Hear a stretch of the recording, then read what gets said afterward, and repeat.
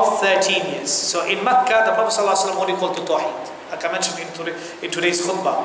Then he was taken up to the heavens, and the 5 daily prayers were made obligatory upon him without any intermediary between him and Allah the Most High in that. Then he commanded him after that with the hijrah, migration. Allah subhanahu wa ta'ala commanded the Prophet ﷺ. So in Mecca, while the Prophet ﷺ was in Mecca giving da'wah for 13 years, he was taken up to the heavens and salah was made obligatory upon the Muslims. When he returned back to Mecca, descended back from the heavens, the Prophet ﷺ continued with his da'wah until he was commanded to make al-hijrah. Now the Prophet ﷺ, after 13 years living in Mecca, he migrated to Al-Madinah, where he was ordered with jihad. So jihad only became obligatory upon the Prophet ﷺ whilst he was in Medina, after the Islamic state was established under one Imam, and for the purpose of eradicating the shirk that the people had fallen into. So he strove in jihad for the sake of Allah, a true striving, for nearly 10 years. So the whole 10 years was considered a period of jihad. Not only jihad is not only considered a jihad with the sword, but fighting against shirk can be done, and doing jihad with shirk can be done with the pen, can be done with the tongue, and can be done with the sword. And the Prophet ﷺ carried out all forms of jihad when it came to the pen, meaning the Prophet ﷺ wrote letters to the people, to the kings and the leaders, commanding them to worship Allah subhanahu wa ta'ala alone. The Prophet ﷺ, he also gave da'wah, and by giving da'wah he fought against shirk. The Prophet ﷺ also fought physically in battles against those who committed shirk with him. So when he had completed for nearly 10 years, until the people entered into the deen of Allah in droves. So when the people entered into Islam in numbers, in multitudes, the Prophet ﷺ then completed his mission. A mission which took him 23 years. At the age of 63, the Prophet ﷺ passed away, and the religion of Islam was complete. And by this, alhamdulillah, we have completed our book with regards to learning about at-tawhid. With regards to the Prophet ﷺ, the following points need to be highlighted. The first point is that the Prophet ﷺ was an Arab. Secondly, he was from the tribe of Quraysh. Thirdly, the tribe of Quraysh was the most elite and the best of all tribes. Fourthly, the Prophet ﷺ was loved by the people of Makkah. He was called Al-Amin As-Sadiq, the truthful one, the trustworthy one. The Prophet ﷺ's da'wah started with a da'wah of dispute. The Prophet ﷺ first called to tawhid and the abandoning of shirk. The Prophet ﷺ continued giving da'wah for 13 years whilst in Mecca. Then he was commanded to migrate to Al-Madinah. The Prophet ﷺ lived in Medina for 10 years.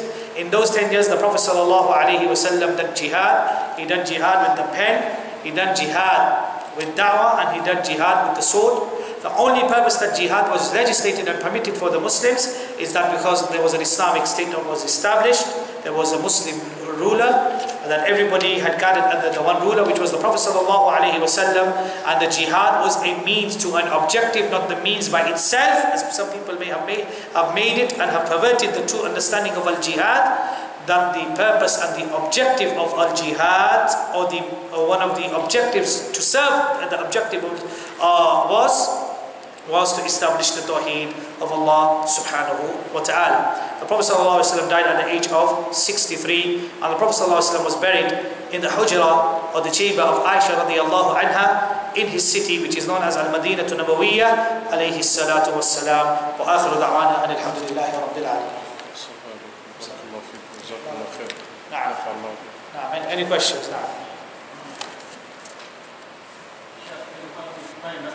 Differentiate between the Nabi and Rasul. So we get these WhatsApp clips. You mentioned 25 prophets. So among them they are Rasul. So can you make it clear how many prophets are mentioned in the Quran and how many Rasul in the names? Ya akhi, barakallahu feek. With regards to what I mentioned to you the dhabit and not the number, because there is some of the ulama have differed with regards to some of the numbers of, for example, Luqman, whether he was a prophet or a messenger, whether he was a prophet or not, with regards to Khidr. What I will mention to you is that the definition, that every single messenger is a prophet and not every single prophet is a messenger. So every single prophet has to be a messenger. Every single messenger has to be a prophet, but not every single prophet is a messenger. This is al-hadd al-fasil or al-fawariq or al-farq bayna al-nabi wa rasul. How many prophets? There is with regards to the prophets, with regards to the messengers, they say that over 300, as mentioned in some narrations. In regards to the prophets, some say over 100,000. Some hold the hadith to be authentic, some hold it to be weak. So like we generalize, like Allah says in the Quran, Inna awhayna ilayka kama awhayna ila Nuhi wa nabiyyina min ba'di. And then Allah subhanahu wa ta'ala, وَرُسُلًا قَدْ قَصَصْنَاهُ عَلَيْكَ مِنْ قَبْلِ وَرُسُلًا لَمْ نَقْصَصْهُمْ عَلَيْكَ وَكَلَّمَ اللَّهُ مُوسَى تَكْلِيمًا. So many prophets and messengers have been sent. The exact number is known to Allah subhanahu wa ta'ala, as Allah mentions in the Quran.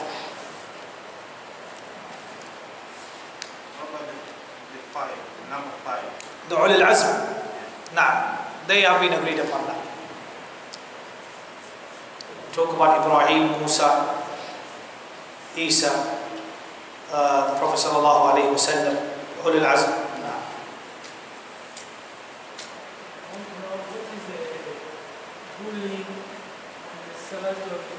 Can we also ask someone to do salat al-istighfar for you? Istighfar, salah of forgiveness. Sorry, salat istighfar. No, istikhara is done by the person himself. The person is to do salat al-istikhara by himself. You don't tell somebody else to do salat al-istikhara for you. The most common African now, you find someone, they say, On TV, if you want to do salat al-istikhara, you pay £300.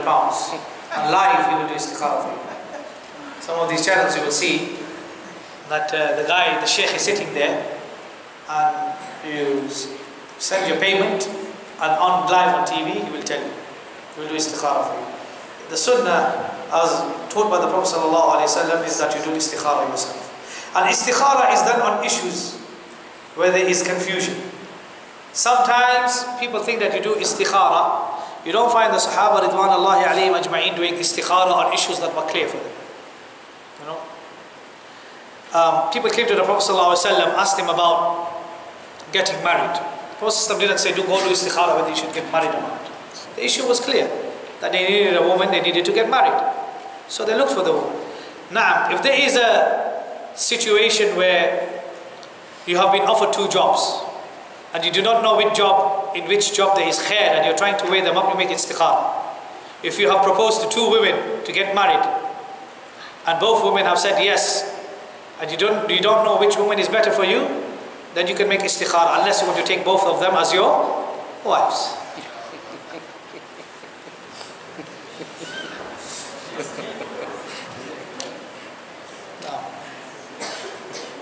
نعم يا شيخ. بعد الصلاة. نعم. نعم يمكن أن ترفع يديك، نعم ما في بأس. الأصل في الدعاء رفع اليدين.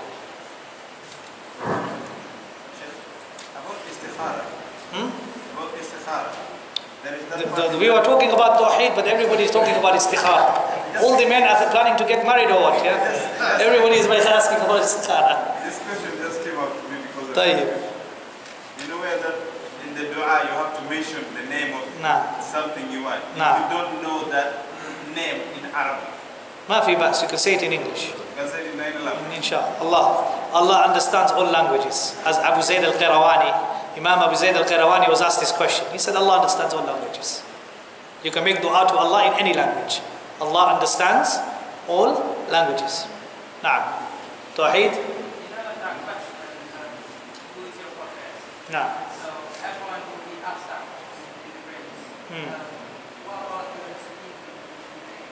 before we came to the Prophet? Naam. How will they answer that? How will they? Answer that? The Prophet ﷺ was not their prophet. But they were told that the Jews and the Christians were told about the Prophet sallallahu alaihi wasallam. So they won't be asked this question. This question is specifically for this Muslim ummah. So the 3 questions that are going to be asked in the grave are for the Muslim ummah. The Prophet sallallahu alaihi wasallam's ummah is divided into two groups. Ummatul da'wah and ummatul istijabah. The ummah which the Prophet sallallahu alaihi wasallam gave da'wah to, that's the whole of mankind. And the one who accepted his message, then these are the Muslims. Both ummatul da'wah and ummatul istijabah will be asked this question. So the Prophet ﷺ, the mad'uween, the people who the Prophet ﷺ gave da'wah to, are of 2 types. The da'wah of the Prophet ﷺ that has reached the 4 corners of the earth, of this world, that has reached the red and the black, as the Prophet ﷺ mentioned. They are either ummatul da'wah or ummatul istijabah. Ummatul istijabah is those who accepted his da'wah, and ummatul da'wah are those who have been commanded by Allah subhanahu wa ta'ala that the message of the Prophet reaches them. Meaning the Jews and the Christians, the Hindus, everybody is ummatul da'wah. Nobody is exempted from the da'wah of the Prophet sallallahu alaihi wasallam. They are all addressed, and they are all the people that should be given da'wah with regards to al-Islam. Now. Nah, yeah. Huh?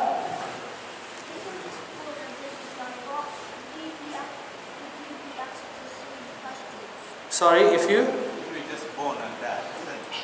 Nah, huh? If the baby has just been born and died, will be asked the same question. Wallahu a'lam. Good question. I don't know.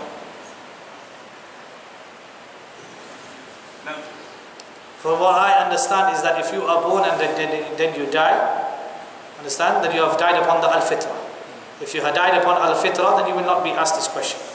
1, because you did not reach the age of liability. Allahu a'lam.